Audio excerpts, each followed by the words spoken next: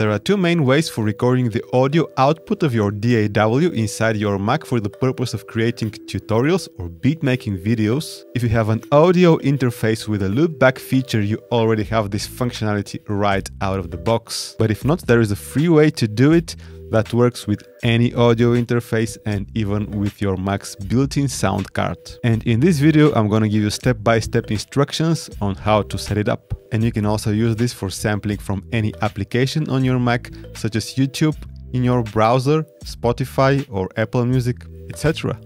Oh, and by the way, make sure to install OBS Studio, as I'm gonna show you how to set up the screen recording and audio recording there.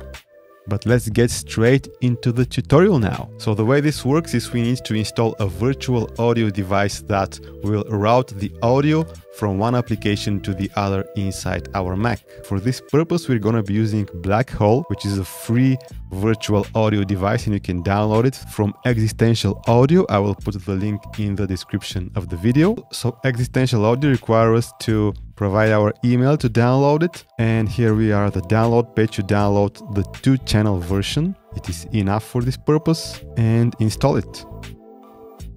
After you've installed Black Hole, you go to the audio MIDI setup on your Mac, and you should see Black Hole 2-channel as an audio device listed on the left-hand side.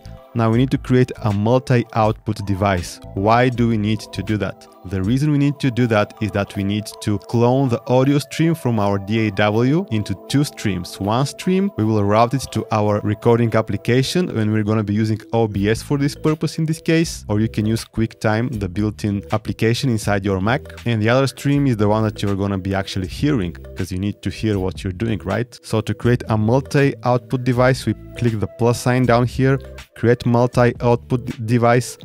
And so if you're going to be using our built-in audio output, we need to have this ticked, or you can also use your audio interface, but I'm going to be putting a check mark next to the built-in output and to Black Hole 2-channel. And we need to enable this drift correction here for the virtual audio device. This is very important, otherwise it may not work correctly.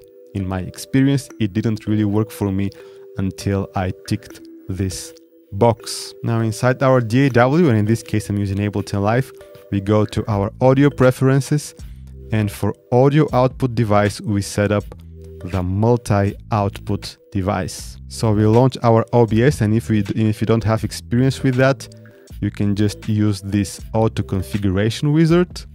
Optimize just for recording if you're not gonna be streaming. Use 30 frames per second, 1920 by 1080. Full HD resolution. And so here are the settings that OBS has chosen for us. We're gonna apply them, but you can go into the OBS audio settings to set up better quality or whatever you prefer. But for the purpose of this beginner tutorial, we're gonna stick to what OBS is suggesting for us. And in order to set up the recording, now you can see the mic here that is being recorded. You just press the plus button here and you add, first of all, the display capture. So this will record the screen of what we are doing on our computer.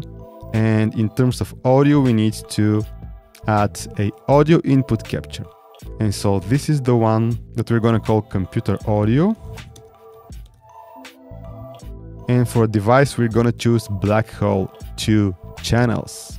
And so before we record in OBS, I would go to preferences and set up the output for the recording format. By default, we have this MKV format, but this needs to be remixed in order to be able to use it. I actually use the MOV format, which means the file is ready to use right after the recording. And also before recording, we're just gonna make sure that our screen fills up the recording space properly by resizing it here. So we start recording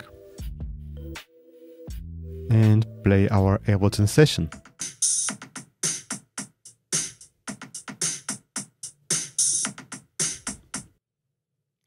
And after we're done, we're gonna stop recording. And our recording will be in our movies folder inside our Mac.